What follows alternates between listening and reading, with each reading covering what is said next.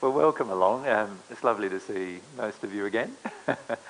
And I thought what we'd do tonight, I'm still willing to answer your questions, as you had many of them from last night, many of you. But also I wanted to involve those of you who are having, I know some of these spirit friends would like to ask some questions as well. Again, so if we could also do that, if you feel game enough to do that, those of you who are okay with the channeling of those spirits, because that will also help describe a lot of the things in terms of the interaction between humans, spirits, animals, and all of those kind of things, and how everything interacts together. So we'll do that as well tonight. So welcome. You were first, Julie. That's a lot of projection coming from you, but I'll accept it on this occasion. Use the microphone if you can, so we can hear you properly too. Is there such a thing or entities as angels? Yes. Yep. As distinct from spirits? No. No? Okay. So different sorts of spirits are they? Or? I suppose the question really is what kind of entities actually exist in the universe, that I've met at least. So let's look at the different types of entities. Well, firstly, on Earth, if you look at living creatures, you've got everything from single cell through to mammals, and then you've got the human mammal, who's often called, which is far more than that, obviously. And then you've got a lot of things happening in the spirit world too. So what I'd like to do, perhaps, as a complete answer, is describe all of those different things. How does that sound? So let's look firstly on Earth. You've got a range of living creatures right the way through through the single cell, right the way through to the highest form of mammal. So how do you spell mammal? A-M. And all of those creatures are actually under the control of the human soul. So right from the single cell. So you know, for example, a virus, for example, is totally under the control of the human soul. And the reason why a virus impacts upon us negatively is because of our negative emotions that we're storing in the soul that affect the action of the virus. Our body is totally capable of healing everything, and totally capable also of absorbing anything, but only when we have a completely free emotional condition. So that's only ever going to occur when we're at one with God, obviously, that we get into that state. Then there's, of course, mankind, or humankind, shall I call them? Just add to the woman there. And the human form is very, very different to any other form. So we get single cell creatures right the way through to a mammal, and in between that stage, there is actually a stage where we talk about creatures that have a central nervous system. And the creatures that have a central nervous system all have a spirit body. So, for example, most of the mammals, like horses, dogs, cats, and all those kind of animals, obviously all have a spirit body. They all have a central nervous system. And the only creatures on Earth that don't have a spirit form, a spirit body, are the creatures that don't have a central nervous system. Does that make sense to everyone? So the central nervous system determines whether they have a spirit form, as well, a spirit body, if you like, as well as a material body. So the truth is that when an animal, for example, procreates, two bodies are actually created there as well, just like it is with the human form, with the exception that the animal does not have a soul. So the animal has a spirit form but not a soul. And the animal, its actions and all of the illnesses that it attains and every other thing that happens in its life is all the reflection of the soul condition of the people surrounding the animal. And if it's a domestic animal, it's a reflection of the soul condition primarily of its closest attachment, which is usually its so-called owner. And so our cats, dogs, and other domesticated animals are a complete reflection. How they act is a complete reflection of our soul condition, and what illnesses they get are also a complete reflection of our own soul condition, our own denied emotions, in other words. So humankind is very, very different to all the other types of animals in that humans have a soul. And I've talked to you about the soul yesterday and what the soul is. And remember, we're half as a soul, so that's, and you know, the soul mate is the other half of the soul. And combined as one, we are one being, actually, the human soul. And when we incarnate, we split into two, and we become two bodies for the feminine half in our soul's case, and two bodies for the masculine half. Now that's a very different creature than any other creature that exists in the universe. The human soul is actually the highest creation of God, and there is no higher creation of God than the human soul. And the human soul is the only creation of God actually that's given free will. And so, and as a result, the human soul has the capacity to create evil as well as good, just by that, the gift of free will. So when we pass into the spirit world, of course, we are still a spirit body attached to our half of the soul. And then as we progress through the dimensional existences, and I'll just draw them sort of in a shortened version up until the 21st dimensional existence, we still remain a half of a soul with the human form attached in the spirit body. And then we go through a process of union with our soulmate, which this has all been building up towards when we recombine, our soul recombines as it was in its original state, but now with full capacity to understand, learn, and also understand itself. In other words, it's been completely individualised at that point. So at this point, the process of individualisation is complete. It began at the moment of your incarnation, and it's complete at the moment of the soul union. So the spirits who are still in the sixth dimension of the spirit world, who are yet to receive divine love or have only received a certain portion of divine love but can't progress above that point in the sixth sphere, they will never experience the completed process of individualisation until they continue in their progression receiving divine love. Now, in the spirit world, there are other creatures that you can create. So there is literally a infinite variety of creatures that exist in the spirit world that you would call animals here on earth, but in the spirit world look very and vastly different to what we've seen on earth, historically or even currently. Because you actually have the capacity in your soul to create a form, an animal form, and actually have it infused with life. Just from a prayer to God, you can infuse the animal form with life, and the animal comes alive. And so there are literally like billions and billions and billions of different types of creatures in the spirit world that are not human souls, but we would classify the same as what we classify as animals here on earth. Now, the term angels, and the reason why I'm saying all of these things is we need to understand where everything came from. So as we progress as a soul, once we enter that at-one-ment state, remember the at-one-ment state occurs when we are in the eighth dimension, and the transition occurs between the seventh and the eighth dimensions, or the eighth sphere dimension. The process of becoming at one with God, you become an angel. So all of the so-called angels that you hear about, and by the way, there are many spirits in the spirit world who claim to be angels, but who are actually in the sixth sphere or below. In fact, I know many spirits in the first sphere who claim to be angels to people on earth, but are nothing like an angel in their emotional makeup. So a person who you would classify as an angel, and the way that all the spirits refer to angels, any person who is above the seventh sphere, in other words the eighth sphere or above in their development, is an angel. So the human soul at that point is transformed into the divine creature, basically.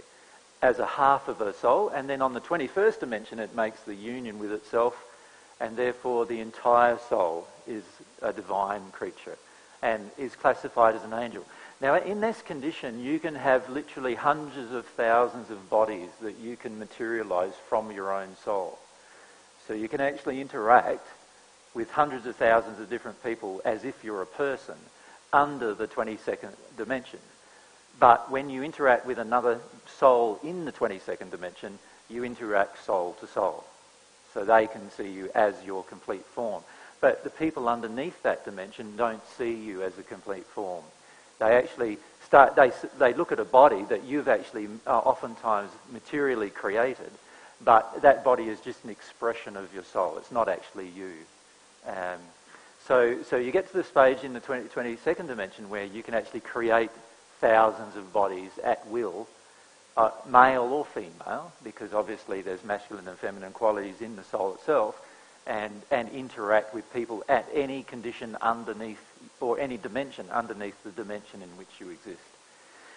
So when you get to that space, the 22nd sphere space, you're considered to be in a soul union condition. And nobody has progressed beyond that condition at this point, but it is known, based on previous experience, that we will progress beyond that condition, that dimension as well, at some point in the future, just as we have up until that condition. Now in any one of these places, there are what you would classify here on Earth as animals, but what in the spirit world you see as beings that actually don't have souls, but are the expression of God's soul. So when humankind didn't live on Earth, there was a time when the human soul was not present on Earth, but when animals, birds, and insects, and not just all living creatures existed, but without mankind. Now, in that condition, God's energy drove the direction of those animals, birds, and so forth. So the entire ecosystem was set up by God's feelings and God's energy. So God, who no one has actually physically seen, although when you get into this condition, you perceive God with what you would call your soul perceptions to the most clarity. Yeah. Perceptions. And that is actually clearer than seeing a person like you see a person now. But from an eyes perspective, the soul has what we have now in our physical form is just a very small subset of what the soul's capability is of seeing things and what the soul's capability is of learning. So the angels are just people who have lived on Earth, and there are no other souls in the spirit world other than people who have had firstly a human existence. But there are lots of other beings that don't have a soul that you would consider here on Earth as animals which exist in the spirit world, and far more variety than you would ever conceive of here on Earth. But there's no soul in any dimension that hasn't already existed on Earth. Yeah, it's not working. So I'm saying it. Is yours working? Is it working? Yeah. So did you hear what Mary just said? I just said that there's no soul in any of the dimensions of the spirit world that hasn't already incarnated on the Earth. But they may not have had a very long existence on Earth. For example, they may have had a miscarriage or had an abortion and been the product of an abortion or a miscarriage, and those souls are still considered incarnate and therefore still have begun the process of individualisation. So they still had a process that happened on Earth, even though they may have died shortly afterwards. And sometimes shortly afterwards might have only been 1 day or 2 days or 3 days after incarnating. So there are many spirits in the spirit world who certainly have not had an Earth-based life after a full term of pregnancy. And they are still in the spirit world and have the ability to progress just like any other soul. They arrive in what's called Summerland in the spirit world, and they are nursed by spirits who take care of children who are yet to be develop. And by the time of 3 or 4 or 5 years of age, many of them have learnt how to become at one with God if they follow that path, but they're given free will to choose what path they wish to follow, whether they want to follow the natural love path or the divine love path. So many of those spirits, when they come back to talk to you, they will say they didn't live on Earth, and in reality that is a truth to a degree, in that they weren't born on the planet and therefore they didn't live here, but they were incarnated into a mother on the planet, but shortly thereafter experienced the termination of the pregnancy in some way. So there's quite a lot of those spirits. And in fact, there's actually 50 million of those spirits every year that arrive in the spirit world. Yeah. If we use the microphone, because we're recording. So can those spirits still attach to us? The ones that have Of course, been, of course. aborted? Unfortunately, what happens in the spirit world is there are a group of spirits who are in the first and second sphere primarily, who believe in reincarnation. And these spirits believe that the only way these children can actually have a life of progression in the spirit world is by reincarnating. And if one of these spirits gets a hold of the child and starts teaching it the teachings that it believes, then the young spirit will often attempt to reincarnate into another human form. But the only problem with that is that it can't do it. And what it does is finishes up sharing a body with somebody else who's already incarnated. In other words, what you would nowadays call a possession is what many of these spirits are attempting to do all the time.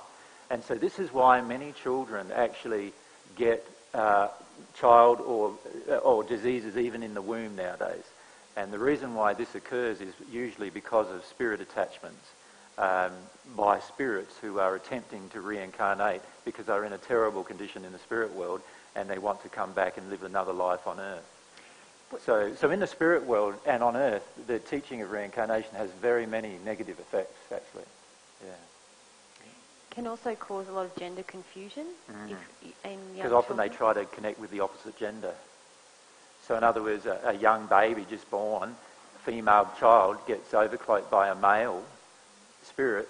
Now it's going to have huge amount of gender confusion. Yeah, it's a major problem on the Earth. Yeah.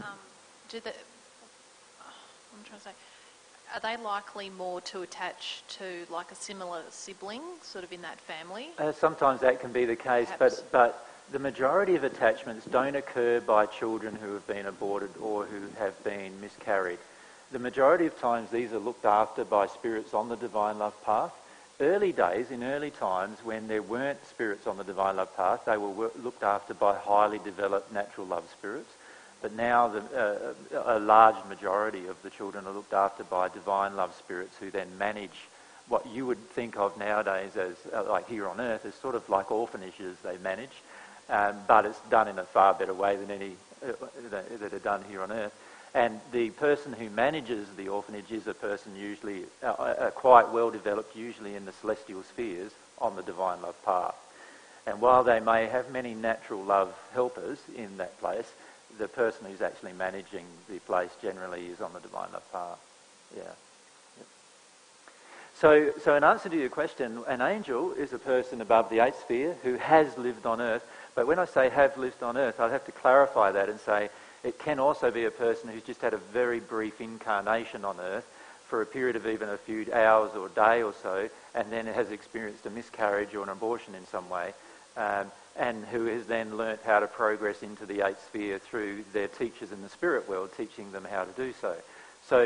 So that particular spirit, while it is still a human soul, has not really had very much of a life here on Earth or a life experience here on Earth that it can recall. Yeah. Now, guardian angels, two types of so-called, from the New Age perspective, angels that people feel they have, and they are very different to what I'm describing as angels. There are your guardians and your guides. Now, your guardian has the role of actually just protecting your incarnation. So what they do, to the best of their ability, given the laws at their disposal, is they try to actually protect the child throughout its developing life and into its adult life, and usually throughout its entire life. So you could think of, here I am on the Earth, here's me, here's my soul, here's my spirit body, here's my physical body, and I've got this person in the spirit world, and it may be a male or a female, who is a guardian of my soul. In other words, what they're trying to do is guard me from danger so that I don't prematurely pass. Now, at the moment, that's quite a difficult job, because there are a lot of very negative things that happen on earth that cause premature passing, from disease right the way through, from abortion, disease, and lots of other types of problems, obviously. So it's a very difficult job for the guardian to try to protect the person throughout an entire lifetime. So their role is more a protective role, the guardian role. And the person who's given that role may be only a second sphere spirit or a third sphere spirit, or it doesn't have to be a spirit at one with God. It will often be a natural love spirit who's given the role of a guardian, rather than a spirit on the divine love path. And they know their role, they love the person often and feel a deep rapport with them due to personality generally. Personality, or sometimes they've been a member of their family, that's passed. And they may not be in high development spiritually, so in terms of their own reflection of love. They, of course, are still growing themselves. So they are growing themselves, and part of their growth is actually learning how to actually be a guardian of somebody on earth. Myself, I was a guardian of a person on earth. I've only been a guardian of one person on earth, actually, in my entire existence, and that was my daughter, Sarah. We had a daughter in the first century, and I was her guardian. I have experienced that role myself, and it can be quite a difficult role, given the different constraints that are upon the person on the earth, and the different laws involved. It can be quite difficult to protect that person their entire life. Then there is the spirit who is also assigned as a guide, who can also be a male or a female. And there can be a number of guides that a person attracts. Now, this is based around the law of attraction of the person. So your law of attraction determines who is your guide or who is your guide. And by law of attraction, it's particularly what you're interested in on your earth-based life from a spiritual perspective that determines how you're guided from the spirit world. So let's say I as a person went along and I grew up in the Catholic religion, for example, here on earth. What would happen most probably is I would automatically have a Catholic religious guide in the spirit world, right? Because my longing is to remain a Catholic, so I'm going to attract a Catholic religious guide. Now, obviously, that guide is not going to be, if there's a chance, and sometimes a high likelihood most of the time, that person hasn't developed until at one with God. So why we call them our guardian angels, they're not really angels yet, because they have yet to make the transition between the seventh and the eighth sphere themselves. But they have a role of guiding us because of our desires. And every single person on the planet has a series of people surrounding them regarding and guiding you. So if you're a scientist, for example, then you will often have a person in the spirit world who's also a scientist guiding you. If you're a Catholic or a Protestant or a Muslim or Hindu, you will often have the same. When you get onto the divine love path, your guide is then selected by God directly and is given to you based on your desires. So often during your progression on the divine love path, your guides will change quite markedly. There'll be emotions that come up inside of you that you need to deal with, and you'll generally then be assigned a guide on the divine love path who's in the spirit world, who may not yet be an angel yet, but still on the divine love path. And that particular guide might have already dealt with those group of emotions that you're facing. And so what that guide does is that guide's with you, trying to assist you to go through those same emotions that he or she has experienced. So that's the role of the guardian and the guide. Yeah? You wanted to say that? It's also worth mentioning it, and I think I joked with Deirdre about it yesterday, that so for each of us, if we're on a spiritual path, we definitely have a guide. Sometimes before then we just have a guardian. But once we start to have a spiritual longing in our lives, we'll attract a guide or a number of guides according to our desire in which direction we want to go. But also with all of us, at most times, there are just other spirits with us based around the law of attraction. So if I'm a woman carrying a lot of injury, say anger with men, through the law of attraction, just as happens with my friendships with other women, also a number of spirits can be with me who carry the same emotions. And we're together because we make each other feel okay about this emotion. And it can be based on a number of other things. But that's quite a significant thing that I have discovered on this path, because very often they want to keep us in this place because it makes them... Yeah, they can be malevolent, or even they feel oftentimes they're benevolent. They feel they're doing you a favour. They're your friend. And being your friend. It's like a whole group of women getting together and complaining about their husbands. Each one of those women believe they're doing their other friends a favour, but in reality... The way to get rid of them is to own the emotions inside of us. So it's through the denial of our emotions, or wanting to hold on to the emotions that are out of harmony with love, that attract them, because they want to stay in the same place as well. As soon as we start to own our stuff and say, I want to deal with this and release this, they can't really hang around much. They're not interested. They'll go and find another woman who wants to bitch about their husband. Yeah. Now, one thing to bear in mind with all of this is if you're a medium, often what you're feeling is not... So if you go along to a medium, often they'll tell you, oh, you've got this guide or this guardian, and actually the person is not your guide or guardian at all, but rather a spirit who's either benevolent or malevolent surrounding you based on one of your law of attraction emotions that you've yet to heal. And often the medium on earth is unable to feel the difference between your guide or guardian because of their own... Because if the medium's condition is only in the first sphere, for example, they're going to feel the person's in the first sphere the strongest, and they're hardly even going to be able to acknowledge a person in one of the higher spheres. And so oftentimes what we notice is when people say, a medium told me that my guardian is this particular person, I'm sorry, that person's not your guardian at all. That person's actually a malevolent spirit who's been influencing life quite negatively for quite some time, and it's because of this particular emotion that you're attached to that spirit. And this happens very frequently, where people on earth are told by mediums on earth about a particular spirit, and that spirit is assumed to be benevolent and a guide or a guardian of the person, when in reality the spirit is quite malevolent, or at least influencing the person negatively, and is not actually their guide or guardian. And their guide or guardian is sitting up in another location in the spirit world in fair bit of frustration sometimes, if they're not yet at one with God, going, I wish I could get rid of this spirit that's influencing my charge, you know.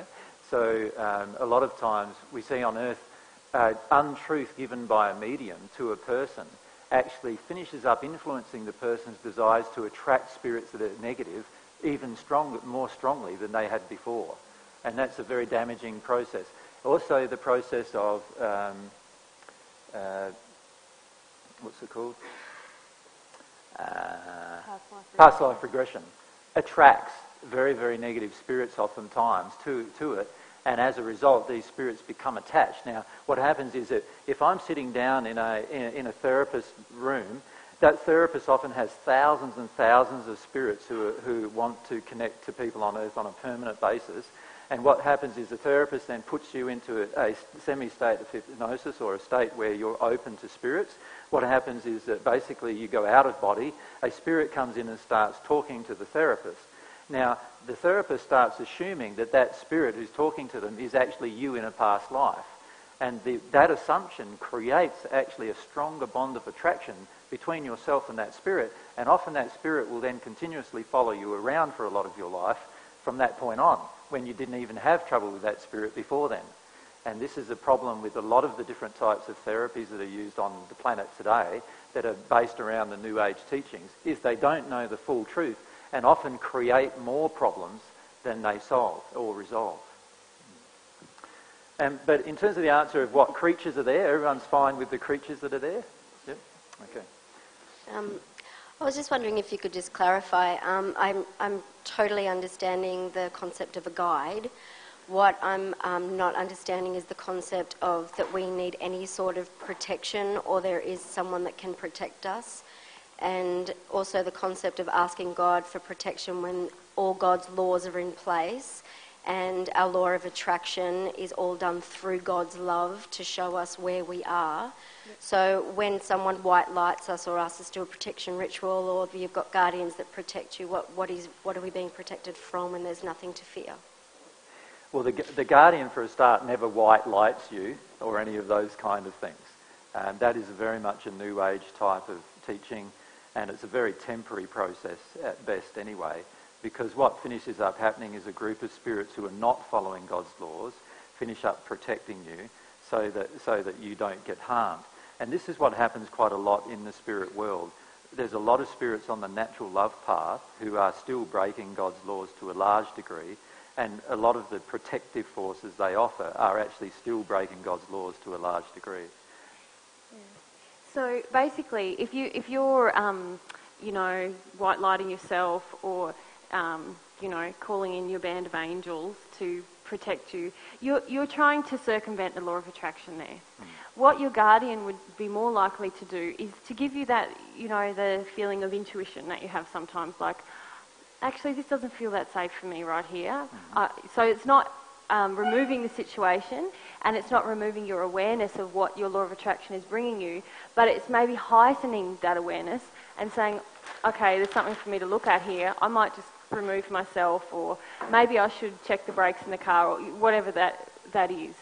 So and if a therapist has offered the service out of love to protect you and to cloak you into things, the whole New Age thing that. Yep. But I know that people have done that with my daughter. Like, they've just gone, I'll do, and I was like, I don't want any protection rituals, and they say, well, that's my love. I feel like I want to protect her, and is it really doing anything, or just I'm not. I don't have an understanding on that level. Can I just make a statement for a start? The person saying that to you is not honouring free will for a start. So therefore, how can they be being loving? So they may be assuming what they're doing is actually loving, but actually what already just them staying to, well, that's what I want to do, so I'm going to do it even though you've asked them not to, is straight away an unloving act. Now, if that's the way it is, then they think they're being loving, but they're actually right at that moment, not actually honouring one of God's laws, which is the law of free will, and also the law of responsibility of parents with children. They're not honouring quite a number of laws, actually, in that particular moment. So just because a person thinks they're loving, it doesn't mean they're loving. That's the first thing to understand. Secondly, with regard to a lot of these things, we need to... Your question is based around, like, how why do we need protection, was the question, really. Let's look at why you need protection, shall we? Like, why you need protection is because here you are sitting in the middle of this room right now, and here's your spirit body right now sitting here, and here's your soul, and your soul is full of different emotions and desires, some of which are harmonious with love, and some of which are not harmonious with love. Does that make sense? Now, every one of those emotions and desires not in harmony with love creates a negative law of attraction for yourself. When I say a negative law of attraction, it's always positive, of course, because it's God's law, but you see it as a negative. Like what comes to you feels like, oh, that felt terrible. I had a car accident today. That didn't feel very good. Not understanding that actually it was one of your emotions or desires that created that accident in some way. Now, what the guardian's role, if you like, is the guardian can see far more than what you can see. The guardian can see, firstly, the emotions and desires you have that are disharmonious with love. Secondly, they can see all of the attractions that causes, both from the spirit world and also from the physical world, right? In terms of people that are attracted to you through these emotions and desires, often that you can't see. They can even see the ones that are about to happen, usually within the next 2 or 3 days, but depending on the development of the guardian, sometimes they can see it for the next 12 to 12 months or even longer, based on where your desires are, where everyone around your desires are, what kind of things are happening in your life, and so forth. And they can also see, because of these emotions and desires, they can see what car you drive, right? And what the problem is with the car you're driving. And they can see a lot of other things that you're not actually aware of right now. Now, God's placed them in this position so that, as a way to help you as an individual live long enough to actually come to terms with these emotions without passing first and passing into a negative condition. So the guardian's role and guide's role, if you like, and particularly in this case the guardian's role, is to protect you as you experience your incarnation from all the things that you are not yet aware of. Now, as you become personally more and more self-aware, and as you become more and more knowledgeable about the spirit world, knowledgeable about the laws involved, like for many of us, if we thought about the law of attraction, for example, many of us probably didn't even know what it was 10 years ago. And then we heard The Secret maybe, and we thought it was about that, and now you're hearing this and you realise there's a lot more involved with that. So you can see over a long period of time we've developed, if you like, individually, on that one law alone. So way back at the time when we didn't even know about the law of attraction, there were lots of things happening in our lives which could have caused our death.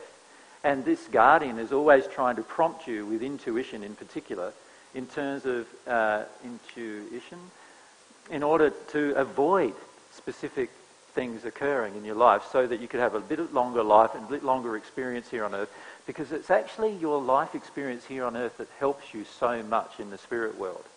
And they would love you to live a good life on earth where you come to terms with things, qualities such as faith, love, compassion, kindness, and all these qualities as these qualities develop. Because as these qualities develop inside of you, what finishes up happening is when you pass into the spirit world, all of those qualities don't need to be developed there because you already have them, and that will make your progress in the spirit world much more rapid. So God's provided these guides and guardians because of our desire to walk away from God. So even in her love, what she's done, she said, all right, you guys are walking away from me, that's fine. What I'm going to do is do as much as I can still to help you, even though you don't want to acknowledge me. Right? And if you think about it, that's an act of love too. It's like a father or a mother saying to their child, even though you don't want to acknowledge me, I'm still going to try to help you via friends and via other people, not control you, but help you, so that eventually you want to come back to me. And that's really what God's doing with these spirits. And if you contrasted that with someone white lighting someone. Yeah, well, what does white lighting somebody do? What it does is it temporarily places a protective barrier around your soul by some spirits coming to you who are on the natural love path, but not on the divine love path, because a spirit on the divine love path would never do this with you. And what they would do is they would form a protective shield around you. Now, what that does is temporarily make it look like your law of attraction no longer has any negative parts to it. And what does that do? It puts you into a false sense of security about your own soul condition. So you then can grow throughout the rest of your life thinking you're in a fantastic soul condition, which, by the way, many mediums themselves feel they are in very good soul condition. And then when they pass, they experience the terrible shock of reality. And then as they look in the mirror and see this degraded form and wonder why they're in such terrible condition. And it's because of this so-called protection that was offered by spirits who didn't really know what they were doing and creating much more longer-term damage. Because by preventing that law of attraction that we now all see as a gift, because they're not receiving that gift of feedback on their own soul condition, they can continue to act in very unloving ways, continually degrading their soul condition, being protected and not realising what's actually happening. Yeah. And a case in point is how a medium can say to you, oh, I'm going to do it even if you don't want it. Yeah. What's that? That is them directly harming your free will. And I feel I'd love to have a tool that I can feel empowered dealing with the spirit world, even though I obviously my knowledge of it isn't great except for what I've learnt from you, but how to still empower, like how do I take that away even if I can't see it? I don't even know it's there, but if it is... Well, this is the beauty of your emotional development, is as you become more and more sensitive at your soul, you don't need to see spirits. In fact, seeing spirits is highly overrated, as is hearing them. It's also very highly overrated. The truth is, remember yesterday we talked about a soul-to-soul interaction with spirits? Now, you can, on Earth, and to give you an illustration of this, on Earth, you can see a very beautiful person walk up to you, and outwardly they can appear very beautiful, and they're saying all the right words to you, oh, I love you and I care about you, and they're saying all these things. You've actually had an experience of this in your own life, right? where they're saying all the right words and everything to you, but then they act very unlovingly to you. Now, if you could have felt their emotion, rather than just looked at the form and hear their words, you would have been able to tell at the moment they were talking to you whether they actually were being truthful to their own condition or not. Does that make sense? So the most powerful gift that any person can ever have, that it comes from God and through this reception of love, is this gift to be able to determine between good and what we call good and evil, right and wrong, good and bad, or let's call it what it really is: love and a lack of love, love and fear. And our ability to determine that is dependent upon our soul condition. So the best possible thing you can do is grow your soul condition, and you'll be able to walk up to a person and go, whoa, I'm feeling pretty bad here. Something's going on. Oh, there's a sexual sleaziness coming from him. He's actually quite sexually angry. Wow, he's quite sexually manipulative. Do I want to, engage with this person? Knowing that if you've got this person who's sexually manipulative, there's a high likelihood there's going to be some kind of thing going on where he is going to try to or attempt to manipulate you sexually in some way. Does that make sense? Because spirits can do exactly the same thing as people. Say all the right words, and to some degree make their form look even more beautiful. They can project an image of their form which is totally the opposite of what their form actually is. Totally. But if you're connected with yourself and your own emotions, then you can discern that much. Yeah. So if you can feel any person and any spirit, can you see the advantage of that?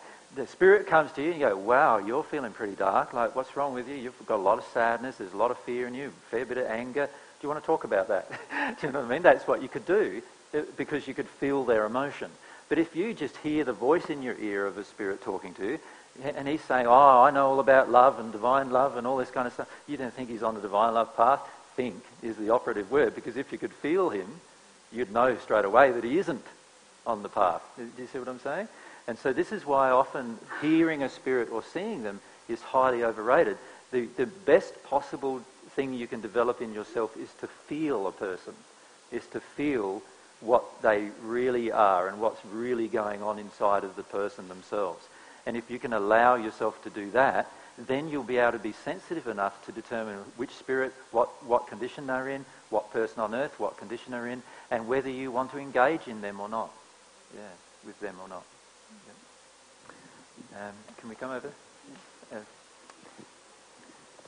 So continuing on, along that line, so the best gift we can give our children is to keep them into that feeling state. Spot on. Because I asked a question about my daughter who's been... Yep. Yes, but she does feel people. She's very... Even though she sees spirits, but it's more... So never turn off that gift. Every child has it. You'll notice them even when they're a tiny baby. There was a baby that just... one-year-old child that was just brought in with us earlier, and he's just observing me very intently. Different people hold him and he turns around and observes me a bit more intently, because he's feeling things, you see. And children have the ability to feel things all the time. And often as adults what we do is we start depressing or suppressing that ability they have in favour of the intellect. But that's the most damage you can do, is to do something to suppress the feeling state in favour of the intellect, because when you get to the intellect, what do you have then to determine a person's condition? How they look, how they act, what they say, what they seem to do. But behind the scenes they could be looking, acting, saying, and all totally different things. And a person who can feel that knows straight away, and that's the beauty of that gift. So would it then also be possibly true that if in the past you have thought that they've felt a lot of sadness or a lot of negativity about people, probably because it's true, or a lot of the spirits that perhaps I'm attracting are in that first two spheres. So, to be frank, the most of us attract spirits who are in the lower two spheres, and the issue we face is if we have a child who is reflecting the emotion of the spirit attachment, then I can say straight away, all right, that spirit's sad. What inside of me is attracting a sad male spirit? Oh, I have an emotion as a woman that I've got to cheer up a sad man. That might be the emotion, that's your law of attraction. You deal with that particular emotion, all of a sudden that sad male spirit's not there anymore, and neither is your child feeling the sadness of that sad male spirit anymore.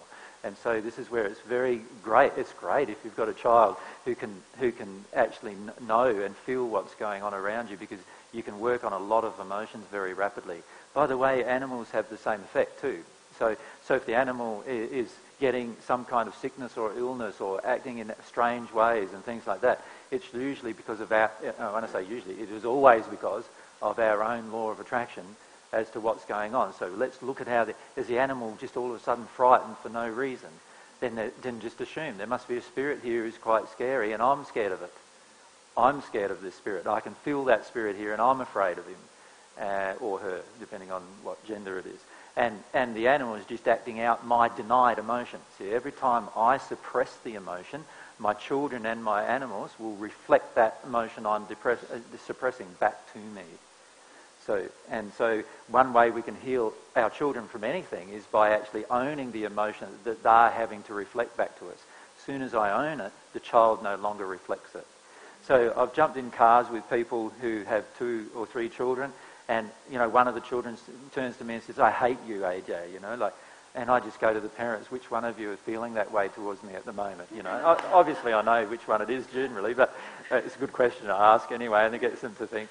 And one of them finishes up owning up, "Yeah, I'm not too impressed with you at the moment." And the child is just reflecting that emotion. And as soon as the child reflects that emotion and the parent then owns the emotion, the child then is fine. Like, the child will jump on my lap after that. You know what I mean? So the child is completely reflecting the parent's denied emotion. So whenever we as a parent deny the emotion, the child is going to act it out until we acknowledge what's going on. And that's the beauty of having children, one of the most beautiful things about having children, in fact. And so the children can actually help us get to a point where we release our emotions, and they help bring us to an awareness of what emotions are actually there. So when a child is doing something that's really annoying or really frustrating or really, or crying and it makes you afraid or any of those things, it's all because of our own denied emotion that particular event is occurring. And any spirits that come around that the child feels are also about our denied emotion. And obviously as the child grows, then eventually its own law of attraction starts taking over. So by the time the child is 8, 9, 10, 11 and into their teenage years and starting having a lot of their life away from us, obviously their own law of attraction now is starting to take over. But if you can teach them the openness, they'll be able to walk into a room like this and go, "Wow, this is dangerous," and walk straight back out. They don't have to even question why they felt it was dangerous. They would just act upon this intuition they feel, because they could feel certain persons in there that could hook into their unhealed emotions and know that for them it's actually not good to be there, and just leave. And then you never have to worry about danger for your children anymore either, because now you know that they are sensitive to everyone's emotion. It's highly unlikely they're ever going to be found in a location that's damaging to them. And therefore damaging to how you feel about them as well. So yeah, it's just a powerful way of dealing with everything. AJ, I experience sometimes where when I'm lying in bed, where my body's jerked forward or to the side, and it sort of over time I've worked out, like I can ask a question and it's like jerked forward for yes, or to the side for no, or something like that. And I'm just wondering what's happening. Usually these are spirits who are in quite fearful places that are attracted to you, probably because of some mediumistic ability that they notice in you, that they can communicate with you. But because of their inability to communicate even verbally to you, they have to affect your body in order to communicate with you. And that's better than them not being able to communicate at all.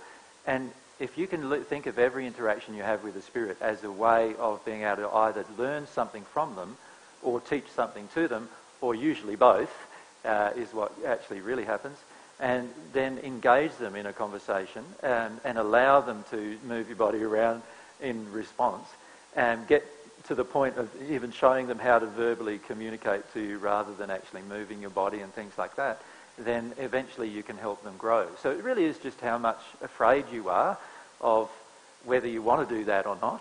And of course you have the choice to not do that, and if you choose to not do that, all you need to do is pray to God that you don't want to be influenced by that particular spirit anymore, And the act of prayer brightens your body so much that most darker spirits can't cope with being around you anyway. The danger is when you rely on them for your growth, which is what a lot of people do. They receive a message and think, oh, I'm receiving a message, I should follow that, when in many cases that's not a very helpful thing to do. So my recommendation is if you're not sensitive to your own emotions, then you're certainly not going to be sensitive to a spirit's emotions. So therefore, if you are mediumistic, you need to be very, very careful what you're trusting. Because if you can't feel the emotional condition of the spirit, then it can be a spirit in any condition that's communicating with you, even though the spirit is using the words that you like to hear. It doesn't mean that their emotional condition is actually meeting the words that they're saying. And if you think about it, that makes sense, because here on Earth, people do exactly the same thing, don't they? You know, all of the people who have ever ripped off anybody have all lied to them at some point about how they were going to do this for them and do that for them and create all these different things for them, and sooner or later it was all proven to be false. So, you only know by the actions if you can't feel the underlying emotion. When you deal with more and more of your emotion, you'll feel more and more of your own emotions and be very, very sensitive and very open. And as a result, you will also feel more of the emotions of all the spirits around you. And as a result of that, you'll know very quickly which ones are actually darker than yourself, which ones are about the same as your own condition, and which ones are brighter than yourself. And therefore you know which ones to listen to and which ones to not listen to as much. Yeah. The other ones you can help then. Yeah. So, like, I've sometimes used a pendulum. Is that it's not a good idea to use? Well, like that the kind of spirits. If we just talk about spirit communication for a minute, were you here yesterday? Yep. That's right, you were. I can remember giving you a hug. You remember I talked about soul-to-soul communication? You remember I talked about that? I'll just straighten that up. So remember, we have the highest form of communication between spirits and people, or people and people, is soul-to-soul communication. That kind of communication is preferred by the highest spirits. And then after that, there are literally lots and lots of different types of gradients of types of communication that we can have with spirits, right down to the spirit manipulating our own body, right? And even then, a lot of dark spirits can't even do that. But they might be able to manipulate objects in the room, for example, where you'll see like glasses being thrown against the wall or those kind of events. So they are the lowest of the communication forms. So there are different types of communication forms. So as you work your way through your own emotional condition, you'll find the lowest form is like having spirits throw things around the room or whatever else to communicate with you. Obviously, they're quite angry spirits, otherwise they probably wouldn't do it, and also possibly want to scare the living daylights out of you. And so, you know, they're obviously quite fear-based spirits as well who are in that condition. And then you get to a point where they start pulling on your arm or pulling on your leg or all sorts of things like that.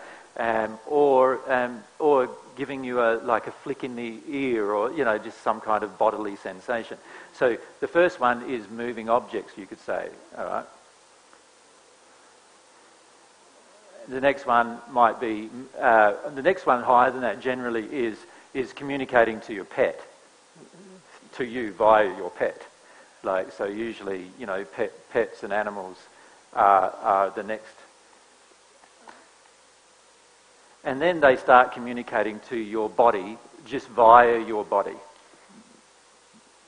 All right? So, in other words, you know, moving your arm, moving your ear, giving you a flick on the ear, little. Even now, I get something in my ear. Yeah, all that kind of stuff. Sometimes you'll feel it like a big bit of pressure on the side of your head, almost like a headache.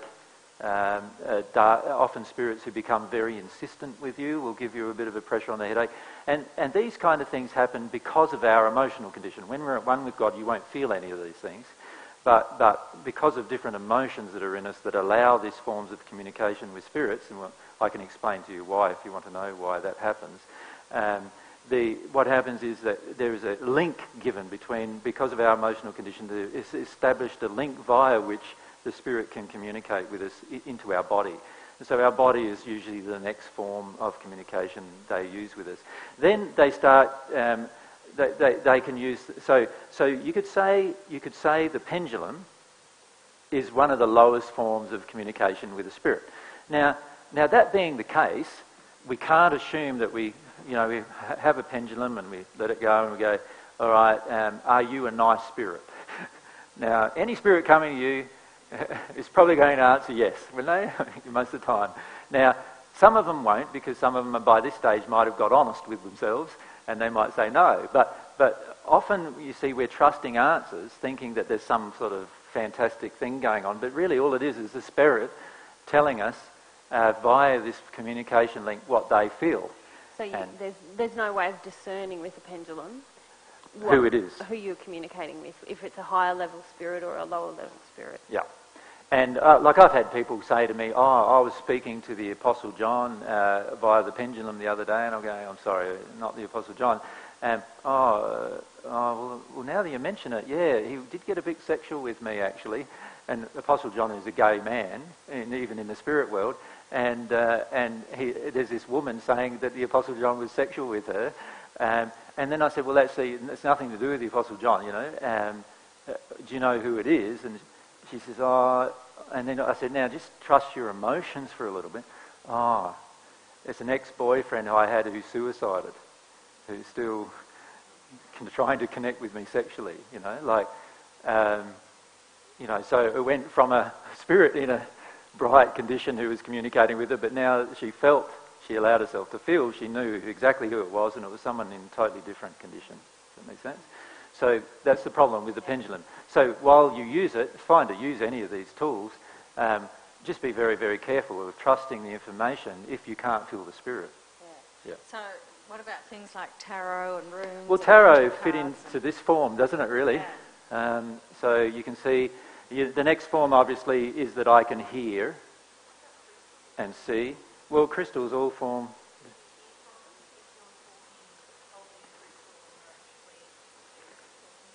Yeah, well, obviously, spirits can manipulate any form of matter in order to make it vibrate so that you can actually hear sound.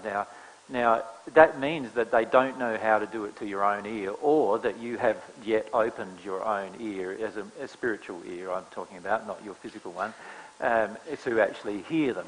Now, my suggestion would be, if you want to hear spirits, actually hear them speaking with you, and you're not, then you'd be far better off to actually focus on the emotional reason inside of yourself as to why that particular part of your senses has been turned off, because everybody has the ability to hear them without needing some other object.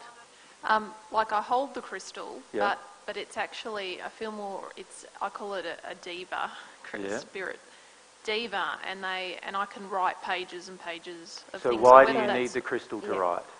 Because I think it's the diva. And it's not. No, because it's a spirit. It's a spirit? Yep. So why do you need the crystal? Can you see you must have an emotional reason? I don't, because, obviously I do, yes. Yeah. Does that make sense? Or the spirit has an emotional Or reason the spirit why has an emotional she wants reason. you to feel that it's related to the crystal. Yeah. Okay. And a lot of times what happens, and particularly when we've come from a New Age background, is spirits connect with us via different animate forms because it gives us confidence in the actual process. Mm-hmm. And the reality is that as you develop spiritually, you won't need to have any inanimate object in order to connect to a spirit, because you actually have the total capacity to connect to spirits fully, soul to soul anyway, and feel everything that they're feeling. Now, often if you listen to the recordings that I have of talking to spirits, the spirits will often say to me, well, how do you know my life? Like, and how you know a person's life is quite actually easy. What happens is when you open yourself up emotionally, not only does all of their emotions flow into you, but all of their history flows into you as well. Right? And so you can actually read from a spirit or anyone on the earth their entire life. What happened when they were a child, what happened when they were 3, what happened when they were 5, what their parents were like, how angry their parents were, all these different things, just like the spirit can do with you. Now, you all have that ability that is yet to be developed for many of you. So rather than relying on the crystal, let's put the crystal away for a little while and talk to this same spirit using a higher form of communication. So hearing, your senses, and then as we go up further, you know, obviously we get to seeing them, right? We get to a point where we actually see them as a person exactly the same as you, solid in form. Which I'm scared to do. Which most people are scared to do, let's face it, because you can walk through them and it's a bit scary, right? And so there's a friend of ours in Greece who actually stopped driving because she saw every spirit as a solid form. And she was running over spirits all the time when she was driving. and it freaked her out so much that she stopped driving. Right? So you can get to a point where you can see to that degree where you see the spirits as solid form and actually communicate with them in exactly the way we're communicating now, which is still not the highest form of communication. The highest form of communication is this soul to soul. And that's the kind of communication that celestial spirits want to have with you. They want to have this emotion to emotional communication. Yeah. So when you're talking, well, not that I asked to talk to the spirit, but if I'm feeling, so I'm feeling their emotion soul to soul. You will often, if you allow yourself to feel more strongly when you're communicating with spirits, you will often get to the point where you actually do feel their emotion quite a lot in the communication. And you'll also start to determine when they're actually saying what they really feel or saying. So quite often in communication with spirits, I can feel that what they're talking about is nothing about what they really want to talk about. Like yesterday, that happened with the spirit that I pointed out, his own childhood abuse when he was on Earth.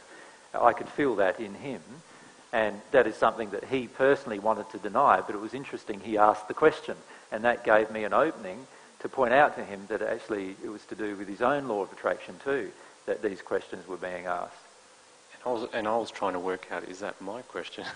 Is that my feeling as well? But I can distinguish between his feeling and my feeling. Yes. More so as I continue to progress. That's correct. And the issue that many of us face is that we often can't determine the difference between our feelings and theirs because we're yet to develop our senses and trust our own feelings. So that is also a part of our development, that we also feel our own emotions and feel what those emotions are. At what stage in the sphere structure do you actually start to feel and understand a soul communication with a celestial being? Well, it starts as soon as you start receiving divine love generally. So you could be in any sphere and start communicating in this way. But obviously the closer you get to an at-one-ment condition, the more perfect the communication becomes. When you're in an at-one-ment condition, what happens is they will send you a packet of information which will include verbals, pictures and images and entire descriptions that you could speak about for an hour after a few seconds of listening to them. And I use listening in a very loose term because really it's like a packet download of information. And so a spirit has your soul has the capacity to download packets of information so rapidly that the majority of people would have to speak for days before they could actually verbally explain it. Well, that actually occurs, I find with me, when I wake up abruptly at night. Yep. And your body's still, I guess, in sleep mode, but yep. You're fully aware and you do get those packets of information. So I get a knowing of a person's future yep. from the spirit, yep. like 100 years down the track, even yep. to the point where they'll predict like 700 years, which you're capable of being and doing. Yeah, but not very accurately. Yeah, but they give you all that data instantaneously. Yes. And then Jane will ask me a question and I can't summarise it because it's just There's so too much much to talk about. The Yeah. next day. Yeah. You need to. Can you use the mic? Thank you. Yeah. We basically, because he ends up I wake up suddenly, and so he just goes on and all these things. Yeah. He says, and then neither of us remember it in the morning. next morning, or especially Anto. Yeah. Remember it. And the reason why these events usually happen in the middle of the night is because at that time you are most connected with your soul in its pure state. See, when we wake up and during the day, we're often so disconnected from our soul, and it's our emotional condition that's often very much way away from our abilities. In other words, our emotional condition greatly affects our abilities. Now, in the process of just waking up, there's a merging occurring of our emotional condition in our awake state with our emotional condition in our sleep state. And often our emotional condition in sleep state is better than our emotional condition on the awake state, particularly if we have been developing spiritually over a period of time. And the reason for that is that in the spirit world we know a lot more things than we know of or that we know we can do in the awake state because we're yet to be consciously aware in the awake state that we can do them. And as a result of that, often in that changeover period between the sleep and the awake state, we can have a lot of information given to us. the issue we face is the issue you're facing, and that is how much of it you retain. And the retention of information is very much based around your soul condition in your awake state. And that's why improving your soul condition in the awake state has such a beneficial effect in all forms of your life. AJ, are you able to explain to me, like this morning at 3:30 in the morning, I was up, and I was fully aware, it's almost like I was looking back at the previous evening, and I could feel the love that was emanating from you two as a couple. Yep. And I could feel the blocks that I have and how many receiving it. Yep. To receiving it and what I don't have. And I could see the wall almost that I've put around me and what I need to work through. What motivated that? How did that occur? Like, who woke me up? Very often your guides will engineer that for you. So you have a soul desire from what we were talking about last night. Okay, we want to work on some of this stuff. So your guides go, yep, they've got a longing to do that. When's a good time? 3:30 in the morning, we'll hit them with a bit of truth. Yeah. And I felt my hand was being held, and I was talking to Chiro, who was talking yesterday, and he was processing his emotions, and he jumped from third to fifth and going back and forth, skipping over the fourth because he doesn't need it. And Jane then started to cry, and they were, I don't know, there's so many spirits there, and you can see it, and you can feel it, and just tears are going through, and it's almost like you're not even aware. The emotions are just flowing so well that you're sleeping, basically. Yeah, and the truth is that every single person on the planet does have a whole group of sleep state emotions that they do need to process. And these are quite easily processed in the sleep state once you're aware of the Divine Love Path. The kind of emotions are, for example, the things that you see when you're asleep that you don't see when you're awake. And these range from all sorts of things that happened in your childhood where mum and dad lied to you or they told you things, you know, and then when you're asleep you found out that it was all wrong, right the way through to the person you're currently living with cheating on you and you saw it in your sleep state and you don't know that in your awake state. And all of those different emotions actually enter you in the sleep state, and they all need to be released in the sleep state. So there are whole groups of emotions that need to be allowed in the sleep state. And once we get on the Divine Love Path, normally our spirit friends help us to release those groups of emotions very rapidly. And we're a lot more open generally to releasing them in the sleep state than we are in the awake state. And so we process quite strongly, usually in the first few months of finding the Divine Love Path in the sleep state. But then we come up to the, like you could call it the wall, I suppose, of now I've got to translate this into my awake state processing. And that's a lot more difficult because we're often very afraid. We're very afraid of living in truth. We're very afraid of acting in harmony with truth. We're very afraid of feeling our emotional state in our awake state. And so what we finish up doing is slowing down then in our development, because now we've got our awake state emotions that we need to process, and they're often much more difficult to process because of our resistance to it. Yeah. Whereas in the sleep state, you've got a lot more trust that it's right. You can see the emotion leaving you. You can feel the reality of it. It's so much easier to process in the sleep state. But in your awake state, if you can learn to process with the same ease all of your emotions, then you will find that whether you're awake or asleep or whatever is happening, you'll rapidly become at one with God through the process. And from the majority of us, though, what happens is we process quite easily in the sleep state, but with a lot more difficulty in the awake state. Yeah. Hi, can you explain that headache thing again? Because ever since that Budrum one, when we did the spirits and the cloaking, I've had a headache ever since. It's like settled. When I just spoke to the median guy, it settled because he said just stop and do what you want to do, which is go on a holiday. So I'm about to go on holiday before I go to the workshop. It stopped, but it came back. When you said the headache thing, bang, it came back. And I started to shake a little bit. And I asked did I bring any spirits with me? Because I sent out a call. You always bring spirits with it, as does everyone else. No, but I sent out a call. Anyone wanted to come along, sit down, listen to Jesus, please come along. And so can you explain that headache thing? Certainly. Spirits can certainly influence your body and therefore give you aches and pains in your body in all sorts of locations, but they can only do so through your denied emotions. So where is the headache?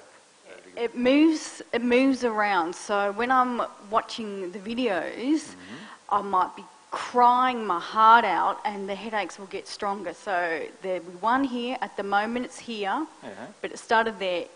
It moves. Sometimes it's here and here, but it tends to be here, and it's either above the left or the right eye. Okay. Every place where the headache is a location where you have an emotion stored that is influencing a spirit being able to connect to you in that location.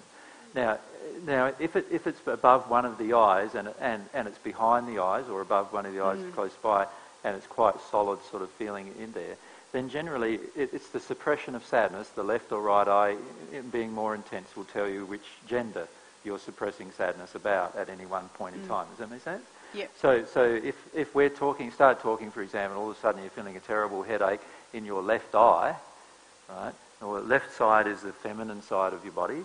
So you know that this has something to do with being female, something inside of you you're suppressing about being female, and it's about sadness, and there's a spirit connecting with you in that moment, and who also has the same emotion that they are also probably denying at the same time, that just intensifies that condition.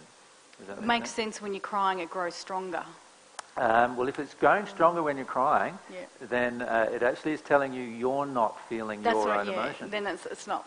So if you're mine. crying, then you're not really crying, are you? If you like, No, someone's crying via me type of thing. Spot on. That's exactly what is happening. And you're denying your tears still, but you're allowing someone else to cry via you.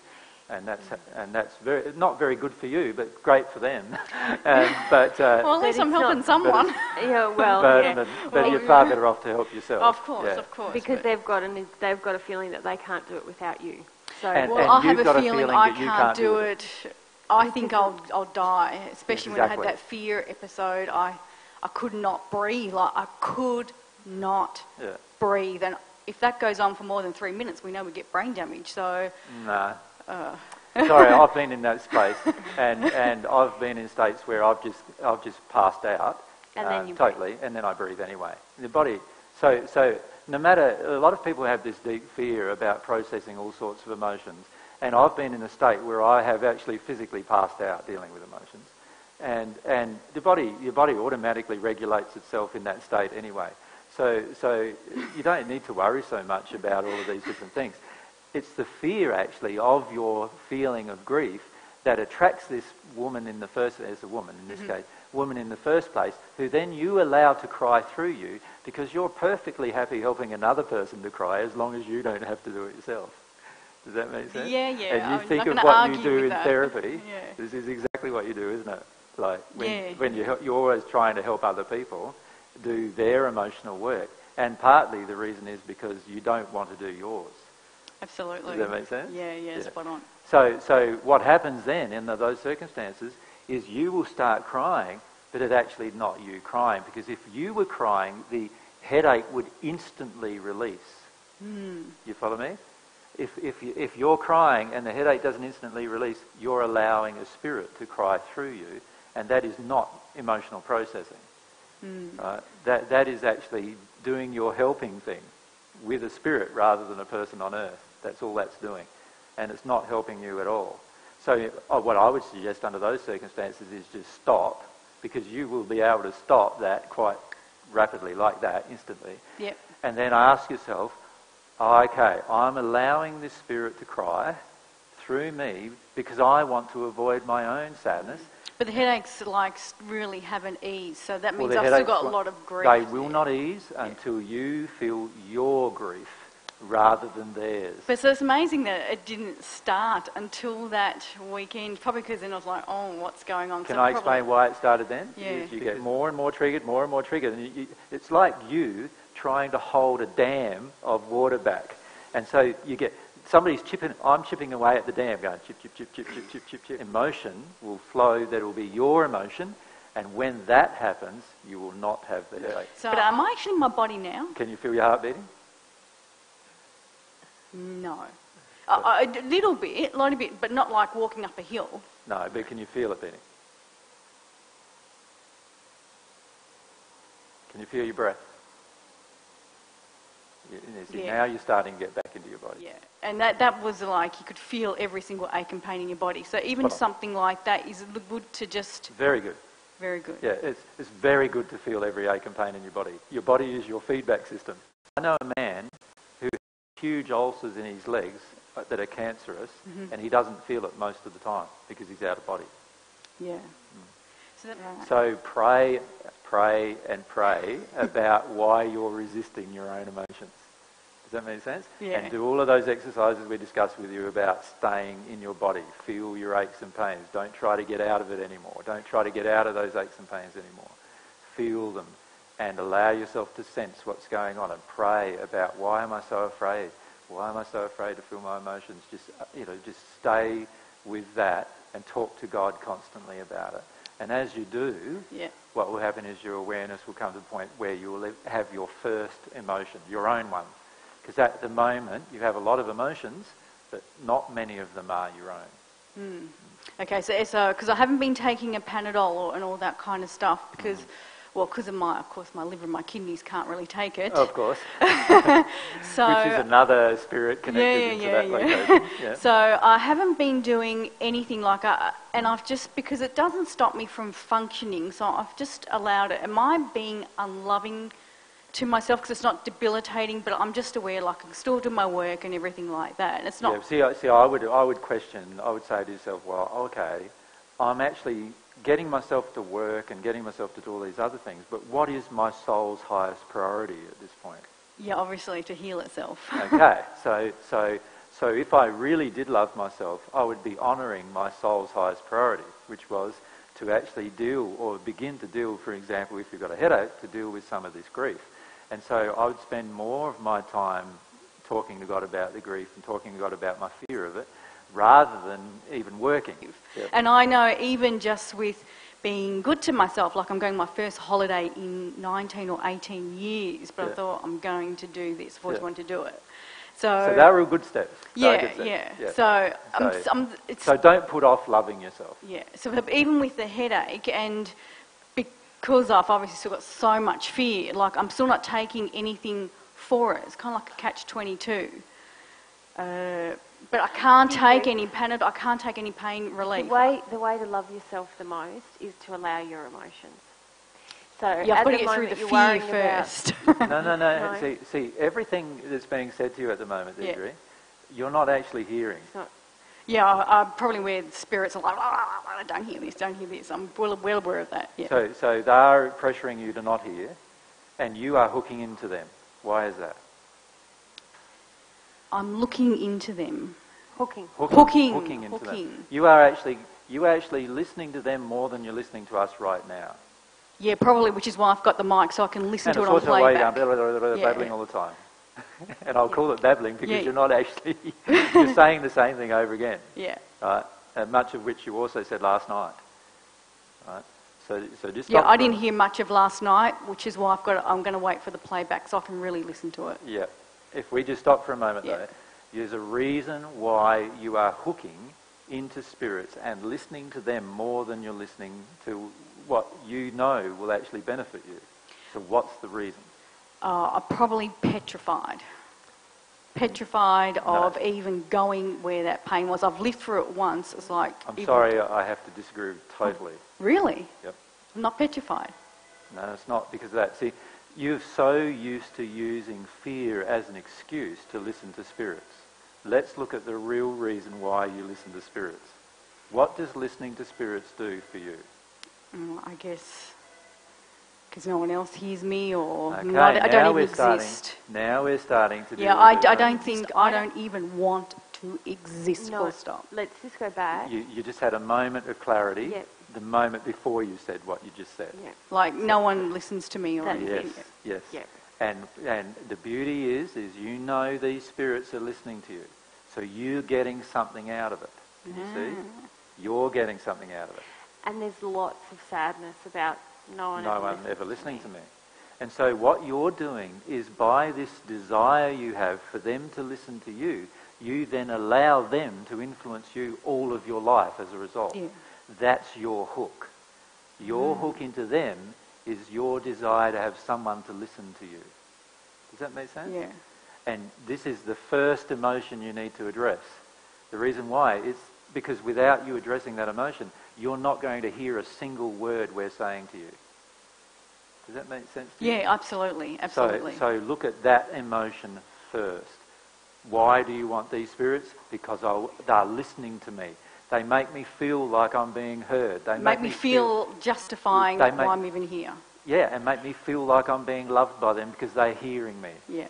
So that's the addiction. But you're paying a terrible penalty for this addiction. Oh, you don't have to tell me. I know the cost. No, you don't. It's cost me everything. Cost me a family. It's cost me everything. And you're willing to pay it.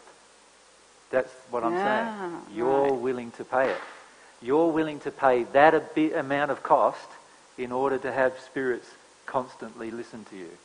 Can you see how addicted that you are to them? Yeah. Can you see the addiction? Yeah. You're willing to pay the cost of your entire body packing it up just so that you can have somebody listen to you. Oh, shit, that's a shitload of grief, isn't it? It is a shitload of grief. Can you see that? No wonder why I'm scared of it. Exactly. Now what you need to do is pray about that. Do you see what I'm saying? Because if you can release this hook you have into them, straight away a lot of your physical ailments will automatically repair themselves. Do you understand? Yeah. But the problem is at the moment is you keep using fear as an excuse, which isn't your hook into these spirits at all. Your hook isn't in fear. Your hook is your desire to be heard. So I'm not afraid as what I think I am. Yes, you're not afraid as what you think you are. Because I don't think I'm even scared of spirits. If I had them all my life, there's nothing to fear. You love spirits. Because they listen to you. And nobody else on the planet does. That's why you love them. Do you see? Yeah. You actually are not afraid of them at all. I didn't think I was. No, but you're really afraid of the grief. Yeah. Oh, yeah, that I don't even, I'm not going to argue. And you are so afraid of the grief. This is how afraid of the grief you are. Here's the grief. And by the way, I'm going to draw the grief like that. There's the grief. And here's how afraid you are of the grief. Right? And you are so afraid of the grief that you're willing to pay an even higher price of physical illness, lack of abundance and all these other things, heaps of things. Oh, heaps. That you're paying. And you're willing to pay this price, let's call that a dollar price that you're paying. Yeah. It's actually a terrible price you're paying on your soul. Let's transfer it into dollars. You're willing to pay $1 million so that you don't have to feel your fear of that amount of grief. When you put it like that, it sounds stupid. Well, but it's not stupid because it's in me. Exactly. So it's not a judgment. What yeah. I'm saying is that actually your fear of the grief is even worse than the grief itself. But I've got to go through the fear before I've got to go through the anger, then go through the fear to get to the grief. Well, also you've got to be prepared to pray about the entire process. But can you see it all begins with you willing to pay the price. That's what you've got to pray about. You're willing to pay this price.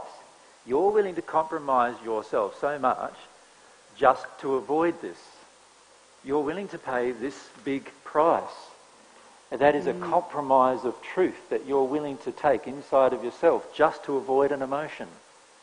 That's how much you're willing to pay. And that's just one emotion, that's not even the rest of them. Well, that's the primary ones, obviously, Yeah. because you're willing to have these spirits in your face 24/7, and of course, you get something from it, and this is your addiction.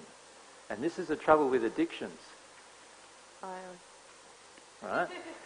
Trouble with addictions is that's how the spirit hooks into us. And now I've got to put up with the spirit influencing this part of my body, influencing this part of my body, influencing this part of my body, causing this part to run down, this part to hurt, this part to do this part to that. And it's all happening because I'm willing to pay all of those prices just so that I can be heard. This is amazing because you just would never have thought of it. I could have lived for 1 billion years and not even thought of that. That's because you want to avoid your addiction. That's amazing. So when you're willing to face your addiction, you will not avoid it. So there are all these people on earth in a similar predicament to myself, because there's quite a few sick people around, obviously. There's a myriad of sick people. Like that's why there's a whole medical industry that makes billions and billions and billions and millions and millions of dollars from billions and billions and billions of dollars worth of pharmaceuticals. And they're just not even aware. It's just something like, it sounds simple, but I would never have thought of it on my own, just never. It's amazing. I'm blown away. I think I'm actually in my body. Am I in my body? It sounds like a dumb question, but it's no, actually, for me, it's not a dumb question. No, you're not. No, just let yourself feel. You're not letting what AJ's saying to you settle in you. No. If I did, I probably would cry my ball eyes out. If you let... But I'm hot. I'm getting hot. Yeah, so. You're starting to connect with your body, but you're not yet in your body, because the moment you connect to your body just about this addiction, you'll have a big cry about the addiction. Does that make sense? Like you'd run out of here crying. Because to feel that you've been paying for all of these physical symptoms for how many years now? 41 years. 41 years of physical symptoms based around an addiction, and you've just learnt it for the first time. How's that? That when I actually sit on it for an hour and do nothing, I'll probably bawl my eyes out, if I'm in my body, of course. So stay in your body and do that. Yeah. Just that one exercise. Yeah, I'm doing the walking and counting the steps. And you're talking again too much. Yep. Can I give you some advice, Deirdre? Because I have please. With addictions. So I've had a lot of addictions, emotional addictions, to different things. In our relationship, I've wanted a lot of things from AJ, and when I didn't get them, I'd get angry. And I wanted our whole relationship to run on my emotional addictions. And what I found was, if I just pray about the addictions, and if I'm willing to give up the addiction, I don't need to panic about the fear, and I don't need to panic about the little bit of grief. If I just am willing to give up the addiction, my soul will take care of the rest. Yes, I'll still have to go through the fear and the grief, but I don't need to, at the moment you're freaking out about, I've got that, and then I've got that, and then I've got that. It'll just be a natural, organic process. It'll just happen, but you have to pray about the willingness to give up the addiction. And Yep, if you can give up the addiction, then straight away all these spirits have no way to connect to you. Straight away your body in certain areas will start repairing itself. You'll feel better. Straight away you'll feel like you'll be able to cope with emotion better, because you haven't got a heap of spirits in fear going, don't you do this, don't you do this, don't. And to be frank with you, they're not in their own fear a lot of the times. What they're trying to do is create fear in you, right? So that they can stay attached. So they say, stay attached. Yeah. That makes it, because my mother ruled me a lot with fear, so that makes sense. Yeah. So all they're doing is trying to keep the channel that you have opened towards them continuously open, so that they can remain addicted to you and to get what they get from you, which is an ability to live certain things in their life, experiences in their life they're not being able to have if they just were in the spirit world without connecting to a person. See, I don't really get that, because I live so much in my fear. I don't actually do much. So they're wasting their time with me. So what do they get? What do they get? They get a voice. No, they get a person living in total terror. So why would a person want to get a person living in total terror? What did your mum do? She wanted you living in terror. Yeah. Does this sound familiar to you? Yeah, like absolutely. What these spirits want with you and what she wanted? Right, she wanted you living in total terror. She succeeded. Yeah, that's right. And these spirits want you living in total terror too. What does that do for a person, having another person? If I could grab Mary and just terrify the living daylights out of her constantly, what does that give me? Something not very nice. Yeah, it gives me a sense of power. Power, doesn't yeah. it? So what's the spirits with you want? What do they want? They want power, because they just probably feel so powerless. Exactly. Because I can see the bigger picture, even though I can't feel anything. I can see how everything even affected my mother. I have a bit more compassion for my mother than for my biological father at this stage, even though I just Yep. Don't go there, Deirdre. Stop, Deirdre. Because again, you're telling a story, getting out of your body. Right, okay. Yeah, I could feel that because now I don't feel it's sort of like as hot. away the mouth goes and away the body goes as well. Like, you know what I mean? Like, it's like, and It'll be you just, good to come and do the workshop. Well, I'm going to see you stay on 23rd. yeah. I'm coming. Great. So when you come, before you come, focus on this particular issue that you're Yeah, I will do. I will do. And I'll practice the exercising. And today I've got a workout DVD, so I'll do what I can. Practice talking less, right? Mm-hmm. And feeling more. Okay. Yeah, just practice doing that too. You're so acting out your fear, and a lot of it is not even yours.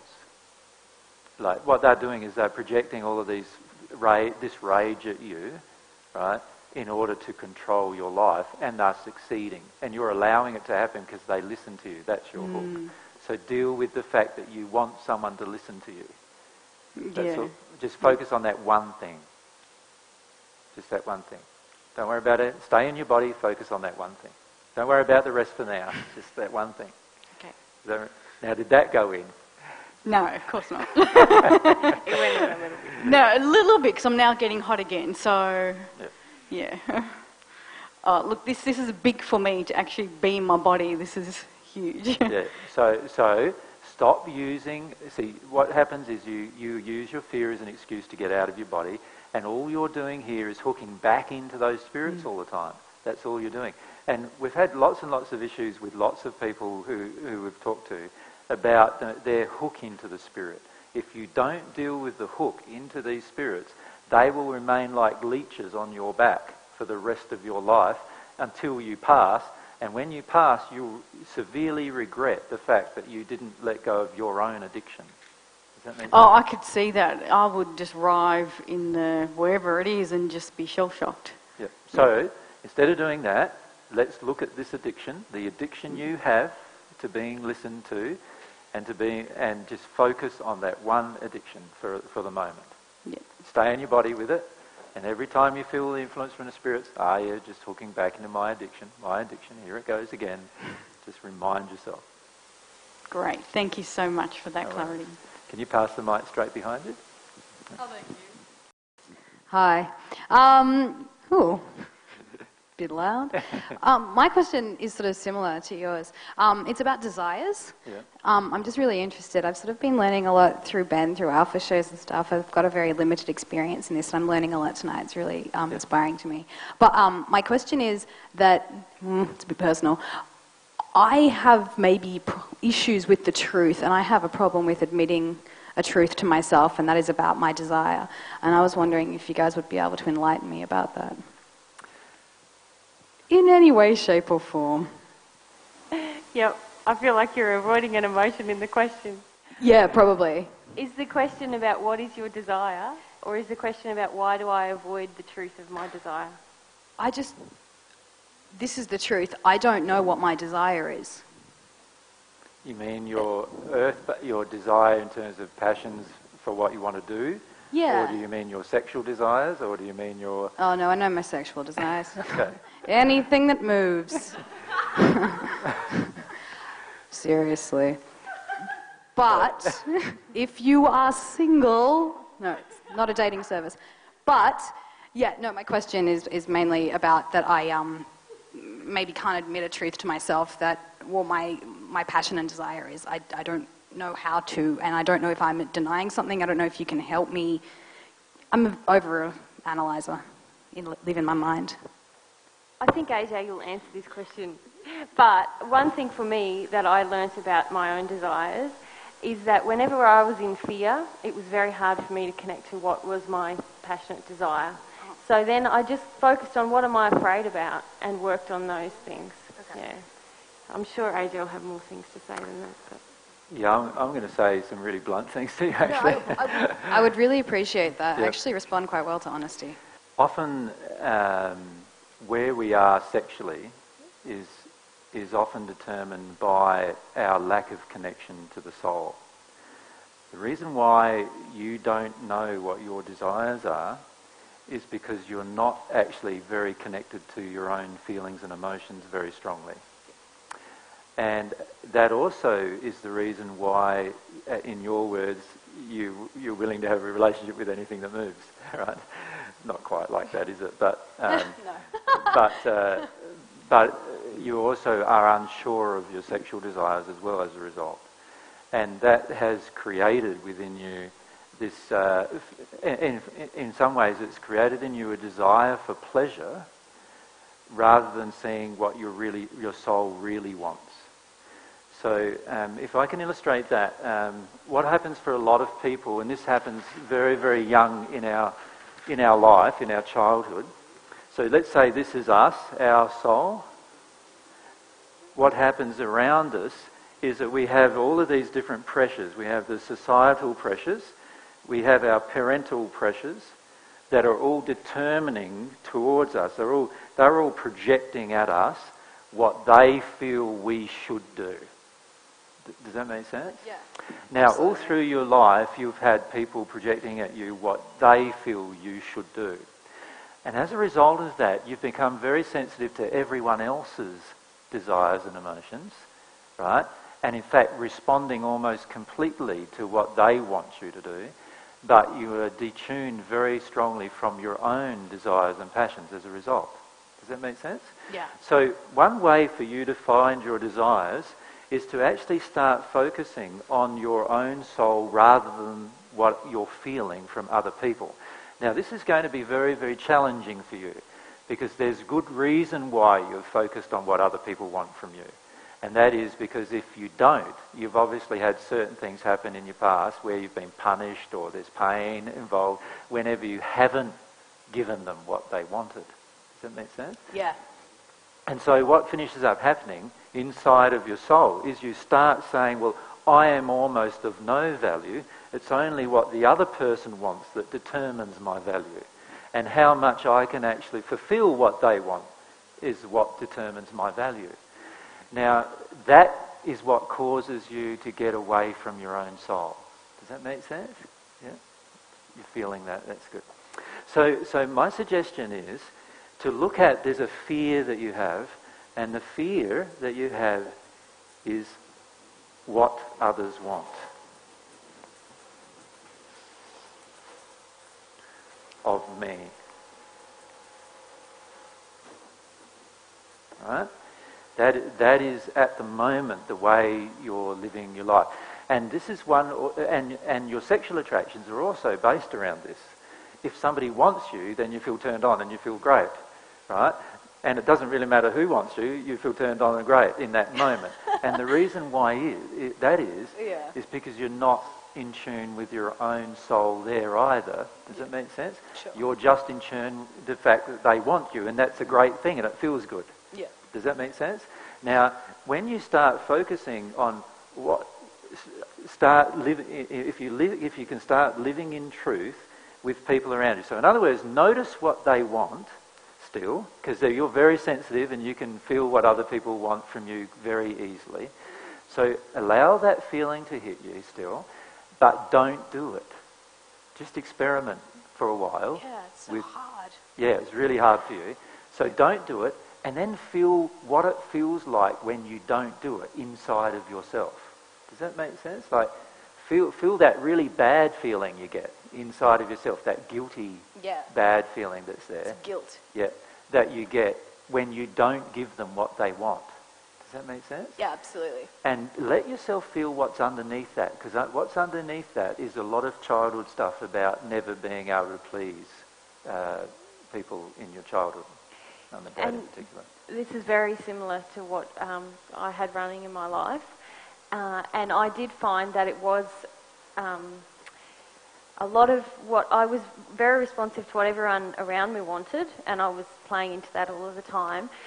But when I got deeper into it and I started to experiment with it, I realised also that what my parents wanted from me, even though I was living hundreds of kilometres away from them and I was a grown woman, was still playing in me. And I was either rebelling against that or still trying to please them all of the time because I desperately wanted this approval feeling from them and I couldn't handle the guilt thing. Yeah. So What was your name? Sorry? I'm Tanya. Tanya. Yeah. Tanya, when you actually allow yourself to disconnect from what others want of you, Yep. this is really the process for you to go through. It'll be a big growing process for you. Yeah, when sort you of when you midway through, I disconnect think. from what all of those people want, then you will automatically start seeing what your real desires are. Your desires are present, and while I could tell you what they are, that's not a very good thing to do, right? Yeah. Because what you want to do is discover them by actually getting rid of all of what everyone else is telling you, Absolutely. and then just allow yourself to tune into what you really want. And you're also going to find, from a sexual perspective, that you'll start seeing what you really want as well. Does that make sense? And what you really want is not what you just stated to me at the beginning when I asked you that question. Oh, no, I was trying to be funny. Does that make sense? So, and I know you're trying to be funny, but there was some truth, there was some truth in it, as you know. And so, right? So when you start disconnecting with this, you see, there's an addiction in you at the moment. And the addiction is, if I do what everyone else wants, then I have value. Then I will be loved. Then I will be cared for. Then I will be... And that addiction is... if you give up the addiction, it's a bit like if you were smoking all the time, right? And you wanted to give up. There's two ways to do it. One way would be to deal with the emotional reasons why you're smoking, which might take a long time before you give up smoking. The other way would be just to give up smoking cold turkey and allow the emotions come up. You know, firstly the anger and the frustration, and then all the other emotions that come up as a result of giving up. So this is what my suggestion is to you, is to, every single moment, people, you're so hooked into everyone in terms of emotions that you are a very sensitive girl. You are a very sensitive person. And you can feel very sensitively everyone else's wants of you. Right? And it gives you no space to be you, right? You're just so much involved in pleasing everyone else. So what I'm saying to you is, for a moment, still notice all of their stuff, still do that, but don't do what the addiction demands. Just don't do it. So, and just sit there, like, sit there like this, with your hands on there, you just, I'm tired, and feel the emotion inside of you, that guilt emotion, which is driving you to go and do what they want. Just let yourself experience that emotion. And half the time you're doing what other people want without even realising that you're doing that. Yeah. You're automatically in the interaction without even thinking, do I want this? Do they want that? You're just doing it. You are so sensitive to what they want that you are often automatically doing it before you even realise that you're actually just doing what they want. That's how sensitive you are to what they want. Which is ironic because I get called selfish. Yeah, that's right. Yeah. And there are some rebellious emotions in you, right? Regarding, rebelling against the status quo and that kind of thing in order to get away from this, what others want of me. But in the end, it's very, very hard for you at the moment to actually feel what you desire, truly desire inside of you. And I feel partly too that what you truly desire inside of you, you have a tendency to judge quite strongly as well, because others around you judge it. So you're even hooked into their judgment of what you desire. Yeah. I feel like I can read. I'm really intuitive, and I sort of read, even if I, like negative stuff, if I want to feel it similar, then I'll feel it. Yeah. Like, everyone hates me, everyone's thinking this, I know they're thinking that. Yeah. I can just I can convince myself of basically anything. Yeah. So there in that place, be very, very careful. So you know that, Absolutely, okay, this is a place that's in me where obviously you've had some pretty harsh projections when you were growing up to get into this space where you are so connected with other people that you don't even really know what you want. And as a result, you're just feeding them, and this is your addiction. To feed them, you get something. What do you get? Well, you get this guilt that doesn't come up anymore. When, if you stop, the guilt would come up again, and it's the guilt feeling you're avoiding. And underneath the guilt feeling is quite a lot of grief that you're never going to please anyone. Yeah. Thank you. That's really awesome and honest, and I needed to hear that. I'm going to go cry, and I'll be back. Good on you, Tanya. Okay. You don't ask a question. You don't have to if you don't want to. I guess I'm similar to Tanya. I've only been introduced to a lot of this recently through Ben. Yeah. And I find I'm struggling a lot with feelings of being overwhelmed by looking into my past and things that I would obviously need to process. And I think there's a lot of fear about that, but also just feeling a lot of, fear of where to start and getting started and that sort of thing, and the best way and how to. Well, I think Ben's given you plenty of advice, but can I just maybe say something? One of the biggest issues we have as males generally is to admit to our fears. Like, it's very easy for us to say, I have fear, but it's very, very hard for us to then go and list them all. Do you understand what I'm saying? Yeah. To actually admit that I have this particular fear. So, for example, like one of my fears might be, for example, I'm afraid that if I love Mary with my whole heart, that she'll just abandon me for somebody else. So I'm afraid of that. So that's my fear. So I write that down. You know, I'm afraid of spiders. I write that down. You know, I write down every individual fear instead of actually using this whole general thing of, I have fear. Because the problem with using generalities like that is it helps us avoid the specifics, and it also gets us out of the emotion. It doesn't help us tune into the emotion. So most people I've talked to, you will hear that I've asked them to write down an anger list of all the things that make them angry, and all the things that make them angry are also all of the things that trigger some fear in some way. And then I get them to write down a list of all the things that they are actually afraid of. Now, the beauty of doing that is that when we specify our fears, and when I did this, I think I had 35 pages of them, right? So I had quite a lot of fears, right? So I wrote them all down like that. And when you specify your fears, what happens is that there's a switch that happens inside of yourself, that you now have acknowledged what you're afraid of. So up until that point, it's just been all general. You know, you haven't really acknowledged any of these individual fears. But now what you've done by writing them all down is you've put in black and white, this is what I feel I am afraid of. And the beauty of doing that is that in that moment, there's just this switch that happens inside of you of allowing yourself to be afraid of those particular things. You see, a lot of our life we're spending trying to get away from what we're afraid of. So if you can just do that one thing, and then I don't know if you believe in God yet or not, or what your belief systems are, but what I find myself the most beneficial thing to do is I talk to God about the first fear in the list. What I do is next to the fears I write the priorities. Which one's the biggest one that I seem to have at the moment? Yeah. And then what I do is I talk about that with other people. I'm afraid of this. Have you ever become afraid of this? What have you done to get over that fear? And what I've found with every fear is that you have to accept the truth at some point. Now that's not accepting it here, that's sort of accepting it in the feelings. Like it needs to be a feeling acceptance of the truth. So, for example, with the fear that I had that Mary's going to leave me at some time, like she's going to run away with someone else. That's the fear I've got, let's say. So I write down that fear, and then underneath that, I obviously have some feelings that the reason why she'll run away with somebody else is because lots of you guys are better looking than I am, and younger than I am, and have more abilities than I am, and sooner or later she's going to find someone more attractive to her than I am. So what's really underneath that?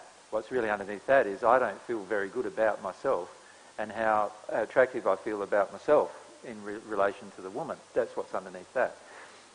And if I can allow myself to acknowledge the fear, then I can start getting into the truth that eventually I will have to acknowledge that actually I am just as attractive as any other person. That's the truth I want to end up with. So here I am in this fear, I'm living in this fear right now, and the truth way over here, and instead of trying to get to that truth without doing any work, I just need to acknowledge that's the truth over there. That's where I want to go with my feelings. I want to feel that I am good enough for Mary. Does that make sense? Yeah. And when I feel I'm good enough for Mary, I'm not going to be constantly afraid that Mary's going to leave me at every moment.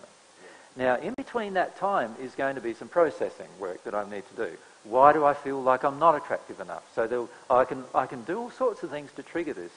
I can sit in front of a mirror and look at me and just say, you know, you're an ugly bastard, aren't you? Like, and just, you know what I mean? And let myself feel the emotion that I've had obviously projected at me by someone in my past, and just allow myself to feel the different emotions that I feel.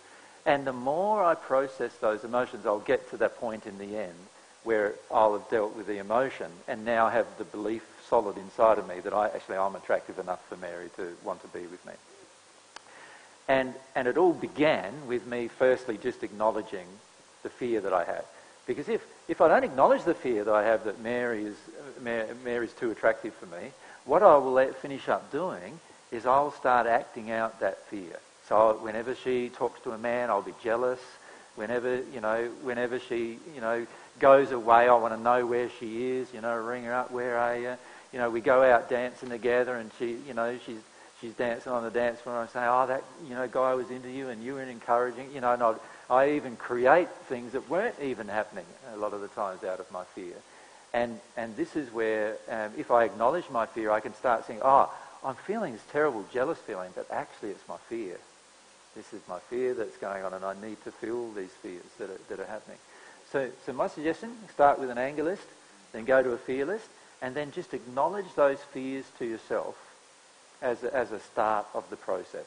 What they really are instead of just generalities. Yeah. And then allow yourself to choose one of those fears and ask yourself what the emotion is underneath that fear. And as you do that, what you'll find is that eventually you'll get so good at it that you won't even have to ask yourself.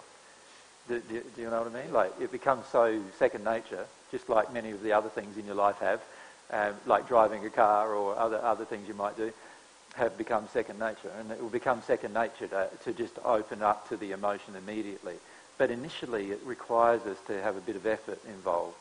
And so that's what I'd recommend to you. And obviously Ben said many things to you which he's applying, which you'll be able to follow as well. But just that one thing, I think, will help you a lot. Yeah. Thank you.